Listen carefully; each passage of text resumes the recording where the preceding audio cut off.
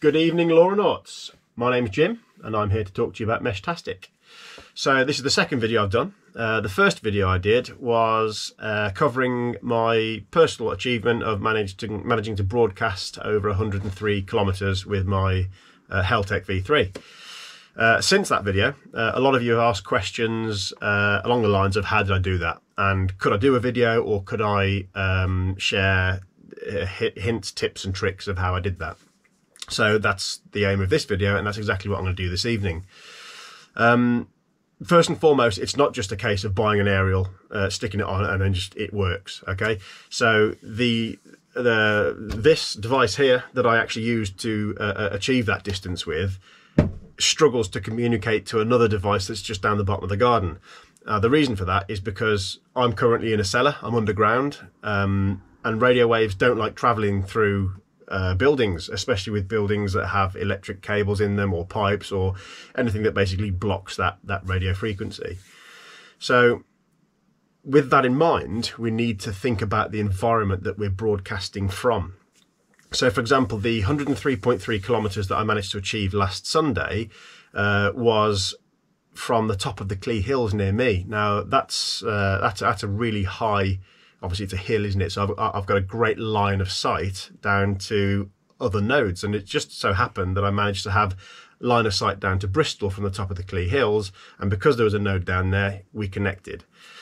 So what is line of sight? Okay, so if we imagine the antenna that's on top of our device, imagine that's a bedside lamp, like a light bulb, okay? And that's going to shine light in a ball, isn't it? So imagine now we're in a dark room with a wardrobe in the center. And if we're over by the door and we turn that light on, the light's going to light up the whole room, except behind the wardrobe. The space that's behind the wardrobe is being blocked by the wardrobe, so the light doesn't penetrate it. Well, that's very similar to RF waves when they're traveling through the environment. So when I was at the top of the Clee Hill, I managed to broadcast all the way down to Bristol because there were no obstructions in my way. Now that was a distance, as you know, of 103.3 kilometers. Now I've got a friend who lives in Kidderminster, which line of sight is about 12 kilometers from me. However, there are multiple things like the wire forest, for example, is in the way, and Kidderminster being quite lower than where I live, there are a number of factors in the way: buildings, pylons, the terrain itself.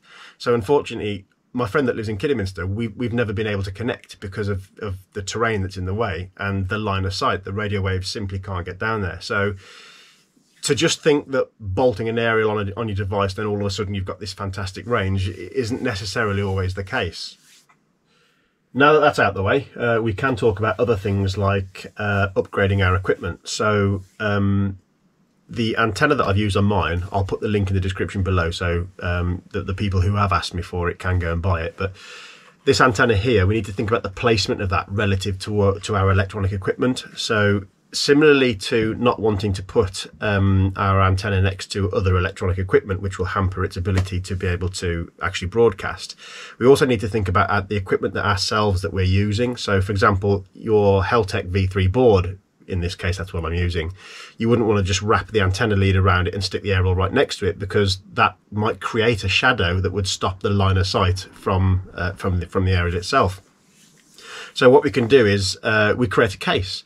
So for example, Chris Ridley, I believe his name is, has made a really nice case called the Bender. That's perfect, great, ideal starter case. It has a facility to keep your board nice and secure.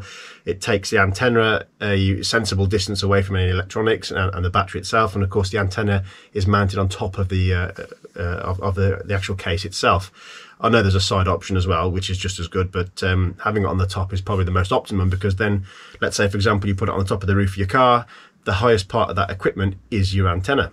So that's another great way to go, is definitely get a case. So there's another couple of things that we can do. Now what I'll do is I'll just draw your attention to my computer and we'll go through some settings that I've changed and some explanations for that. So all I want to do here is, once we've connected to our device, is if we go over to where it says configuration or config here, go into our device, and we can scroll down, and you'll just see here that I've put my node info broadcast interval at 300. I think the original one's something like 10,000 or something. I've dropped mine right down, so it's basically constantly broadcasting the fact that it's here, or trying to get out onto the net, and just sort of make everyone else aware that it's working. Another thing I've done is, if we go into LoRa, is I've upped my hop limit to 5. Now, the latest firmware, which is 2.2.21, actually comes with this set as standard, whereas prior firmwares, I think it's set to 3, maybe 4. But even though this particular firmware is still on the earlier version, I've upped it till 5 anyway, just because I want to be able to increase my chances of being able to get out. Other than that, everything is pretty much standard there. One last thing that we can do is, if we go into module configuration and scroll across to telemetry, just double check these numbers here aren't silly. I think these are just standard numbers, really. Other than that, that's pretty well it. So the main points that I want to get across here is that it isn't all about the equipment. It is also about the environment that you're operating that equipment in. As I mentioned earlier, I've got a fairly decent aerial. We've all seen the capability it's got. However, it doesn't work in the cellar 50 yards down the garden. You know, like I said, environmental factors are a big thing.